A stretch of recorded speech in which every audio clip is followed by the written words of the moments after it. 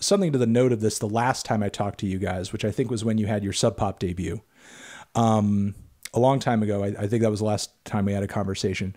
I was kind of surprised or impressed that, considering everything that all of you have going on, you still sort of continue to convene for this really groundbreaking, top-notch experimental hip-hop music group. And, you know, the records continue to stay quality. And now these days it seems like we're soundtracking more, we're acting more. I know Jonathan just dropped his a new solo record this year too. I mean, how exactly are you guys like doing all this shit? I know you guys aren't music reviewers, but in a really weird way, I feel like you're coming for my spot, because I do call myself the busiest music nerd, and you guys are like kind of doing fucking everything. And I wish you'd slow down a little bit, but how is it all happening? Are you all type A personalities, sort of like forming like fucking Voltron and just like coming out with these godlike rap records? David's the I think answer. What's up? I said David's the busiest. I didn't mean to cut you off. You should answer. Oh no, I mean, my answer is that these guys do a ton of heavy lifting and I just rap on things. But we also, a lot of these songs, you know, we make a ton of music in these like sort of fits and starts, but like it takes so long to get it out. So these songs have been, you know, these songs, most of them could have come out when the last album came out, but we didn't, because we thought we would release them back to back, and then a pandemic happened. So it just has sort of fallen that way. But we do. It's interesting. It takes us a long time to to like settle on any given song, but once we do, they come out pretty quickly, you know. So, and then we just keep tweaking things until we can release them. Yeah, some things are really, really fast, and then some things take years, you know.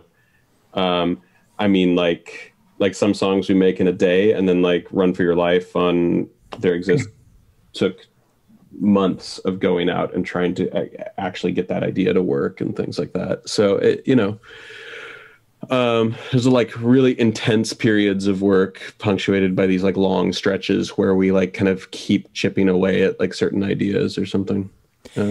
And you know, how would you guys say you overcome the fact that you are sort of working on this material through such long stretches of time, but still at the end of all of it, you end up with a really cohesive concept or focus or narrative, especially on the last several projects? Because if you're talking about working on tracks and bits and maybe it sort of works, you know, effectively on something like your self-titled record, because, you know, each track kind of works in its own kind of context. But when you're talking about something like the last two LPs or even your previous one, you know, you're telling a story, or you're having all of these songs weave together and enforce a vibe, enforce sort of an aesthetic, and, you know, kind of like, you know, give the listener sort of a really specific, you know, artistic direction.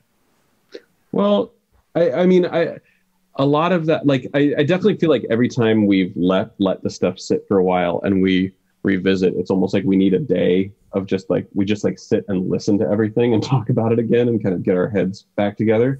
I mean, I think at this point we've been doing it long enough that the work is so representative of like who we are as artists too at this point, that we can kind of trust that it's going to be okay and just keep working to a certain degree, right? And then, like, I mean, to me, making work like this or making film scores or making any of the things I do is really just a game about whether I'm looking at the little picture or the big picture, and I try to like just switch those two hats back and forth. And if you're working on the little picture, it doesn't matter. You're just like, oh, I'm just like programming these cut up drums for 12 hours or something, you know, like, and I'm just doing that. And then later I'll listen to the whole thing and decide if they work or not. And then I'll make like big sweeping changes and then go back and do like fine detail work. And I think that's kind of how we work too. David, if you could address that sort of directly too, because I mean, a lot of the themes and concepts of these albums also sort of manifest themselves in the stories that you tell on these tracks too. Yeah, I mean, we're good at the conceptual part of it. I think it kind of that is one of the things about this band has always been sort of setting up the parameters for both for the band as a whole and then for any given song too, and choosing reference points and then figuring out how to execute those things in a way that still feels like we want the song to feel. So that's kind of the game all the time, I think.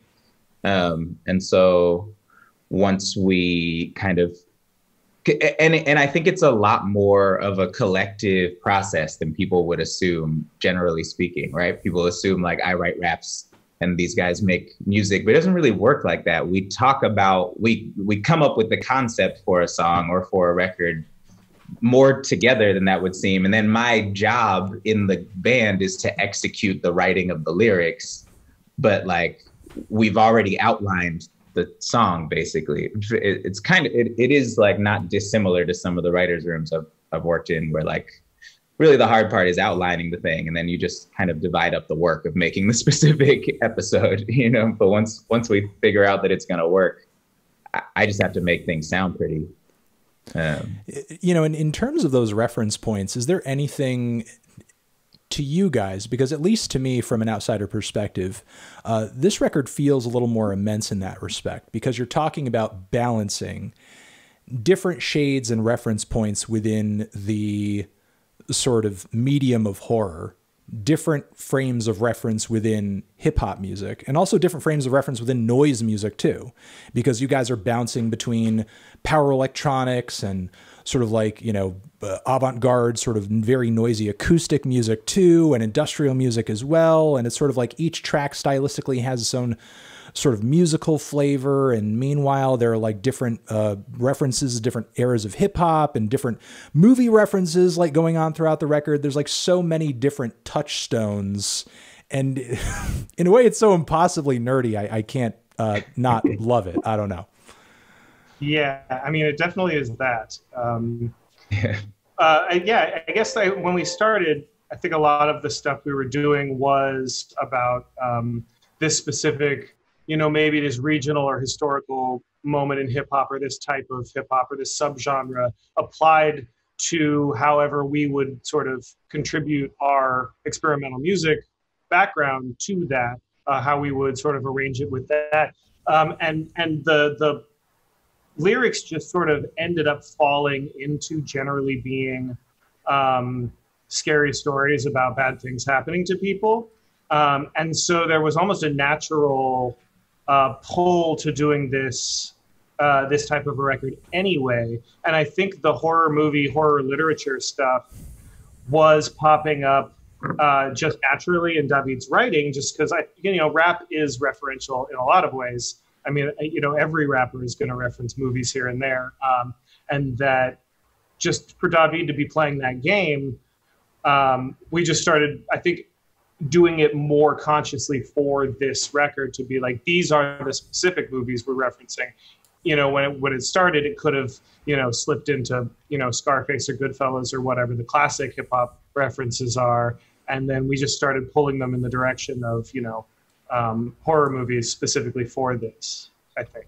Just so it wasn't like it's like adding a new layer necessarily. It's just like it's narrowing what the references that were going to appear anyway are.